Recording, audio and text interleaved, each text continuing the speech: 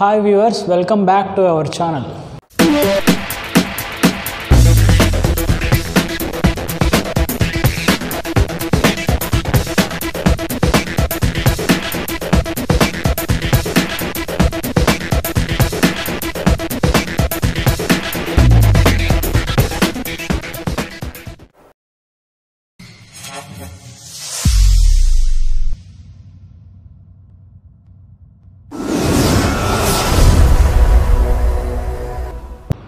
Now let us start the third topic in permutations and combinations, repeated and non-repeated letters.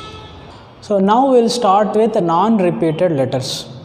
Okay, so previously we have solved problems on numbers. Okay, here we will be given some words, okay, or alphabets, and where we have to change the arrangement of alphabets. Okay, so let us start with the problem number 1.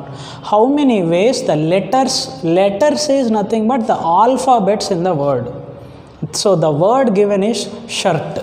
Okay, so they have given that how many ways the letters in the word shirt can be arranged. Okay, so here in shirt how many alphabets are there? 5 alphabets are there, and we have to rearrange it such that in every arrangement you will form a different new word. Okay, so whatever the alphabets or whatever the letters that you have now, that number will not change, only the order of arrangement will change. Okay, so here n is how much? 5, as you have 5 letters in the word, and even after rearrangement of the alphabets you will be having 5 letters only, so your R is also 5. Okay, so you have to arrange the letters in the word shirt in how many number of ways will it be possible. Okay, so as per our formula NPR, it is equals to 5P5, so that means 5 factorial by 5 minus 5 factorial. Anyhow 5 minus 5 factorial is 0 factorial, and that is equals to 1, and this equals to 5 factorial. Now question number 2. How many ways the letters in the following words can be arranged?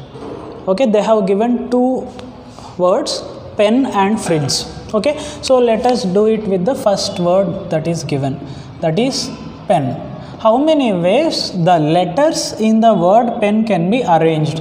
Okay, you have to do some jumbling and you have to form a new word. Okay, how many such words are possible? Okay, so as there are 3 letters, 3 alphabets in the word pen, our n is equals to 3. After rearrangement also we will be having 3 alphabets only, so that's why R is 3 only. So according to our formula, it is NPR, that is 3P3, so that is equals to 3 factorial. So this is for first word given. Next, second word given is fridge.